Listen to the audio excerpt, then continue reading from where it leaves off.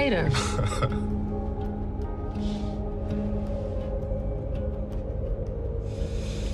I know my birth story, Beth. And it's not just getting left at a fire station. It's two people. Two imperfect people that loved me.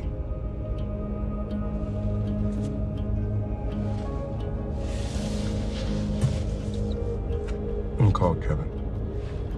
What now? I don't want to hold on to the bad stuff anymore. I want to let it all go. Okay.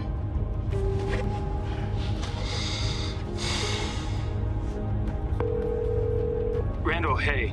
Hey, Kev. We're driving home from New Orleans. Long story.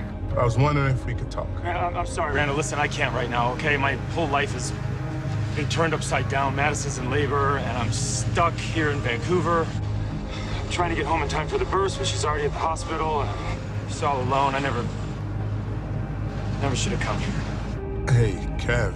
I'm sorry. I'll call you soon, okay? I'm sorry.